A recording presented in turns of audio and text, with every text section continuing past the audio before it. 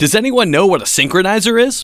You know, who'll know? Tell us, Mr. Audio. For many years, film editors used Moviola synchronizers that would keep several reels of film, typically one picture and 3 sound reels, with usually only one audio playback head, in sync during editing.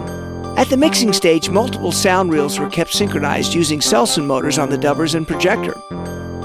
In the 1980s, when SMPTE timecode chase-interlock systems were introduced, a synchronizer was a piece of electronic hardware that could read and compare 2 incoming timecodes, one from the master and one from a slave machine.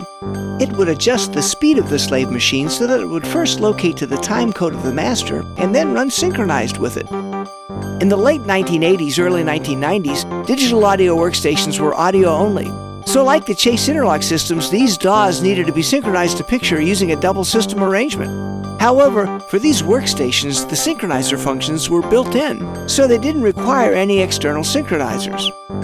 Today, synchronizers are generally unnecessary, since most editing systems can handle audio and video on the same timeline. This allows the editor to see picture and hear all of the audio tracks, something that wasn't possible with the Moviola synchronizer. It also allows the editor to jump anywhere on the timeline and instantly hear the audio in sync with the picture, something that wasn't possible with double system interlocks. Thanks, Mr. Audio. For more interesting facts about sound, visit Mr. Audio at soundimages.com.